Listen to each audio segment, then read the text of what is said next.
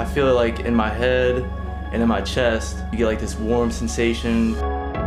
You feel sick and your legs hurt and like you're sweaty. Now you're just getting high to be a normal, functioning human being. I would see her just laying there. I would think that I was being too harsh or something. I was gonna say sorry, but then she would usually just watch me.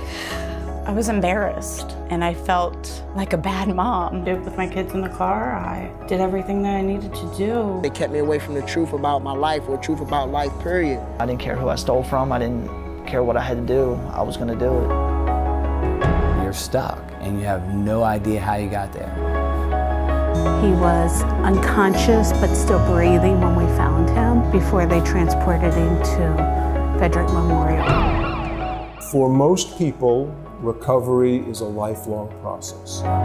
There's people that in places that can help you, and don't give up. Don't give up.